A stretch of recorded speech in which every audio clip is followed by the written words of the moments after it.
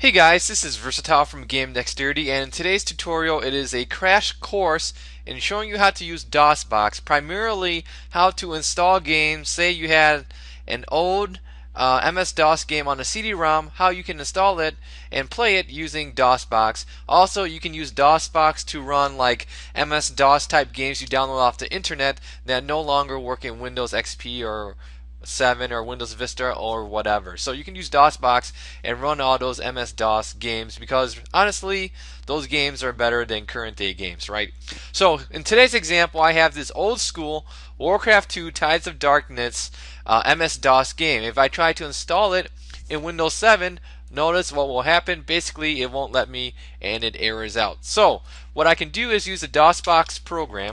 So let me show you the manual way of installing the game, and then I'll show you some neat tricks at the end of this video tutorial.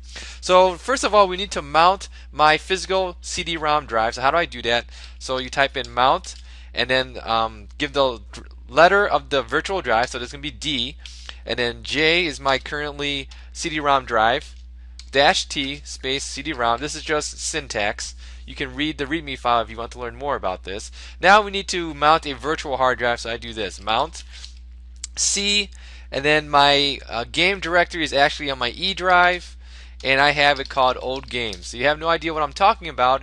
If I go to my computer here, and if I go to my E drive, notice that I have this directory called Old Games, and that's where I'm going to have all my MS-DOS type games. So now we go to my D drive, and now I'm going to say setup because that's a setup file for my Warcraft 2 directory game. And now notice that yes, I can install my game when originally I could not install it in Windows 7 here. So DOSBox is a free program. If you go to the more info section, there is a link there for you to find the website and download it. So now I just press OK. I already tested it because I know the sound works.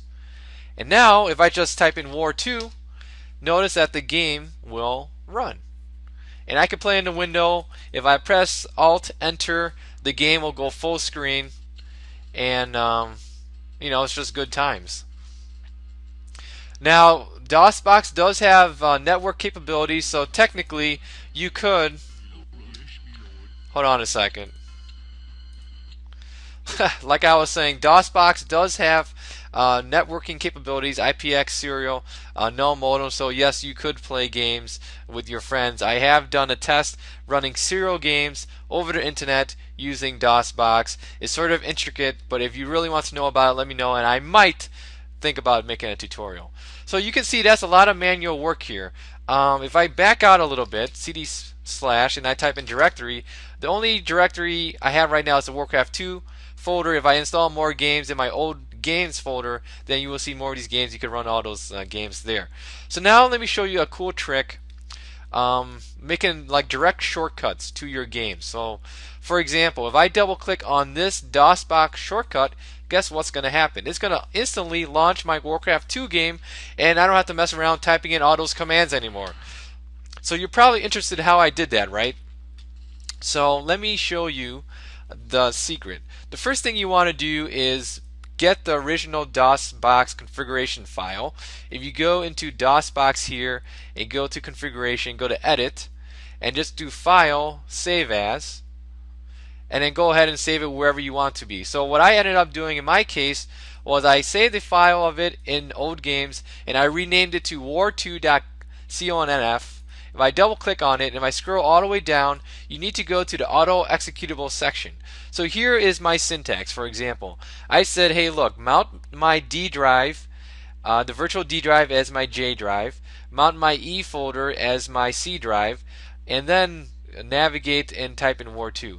Actually, yeah, that is correct, because after I mount this, I want to go to the C drive, and then I want to go and type in the Warcraft war2.exe, and then the game runs. So we click on File, Save here, and then if you go back to the shortcut, you right click the shortcut and go to Properties, right? And then this is where the magic happens. So the first part of this target is the C drive. This is where the program is originally installed.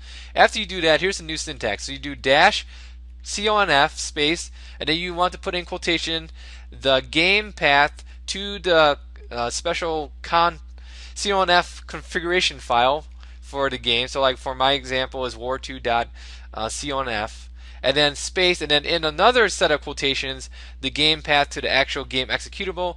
So here you see is e/old games war2 war2.exe. Press OK. So now when I double click on this, it will instantly launch my game, and then you can make as many shortcuts as you want as you go along and install more games to your computer there. So that is DOSBox in a nutshell. If you have any questions, by all means go ahead and leave a comment here on the YouTube page, and I will get back to you as soon as possible. Once again, thank you for watching. Take care. Bye.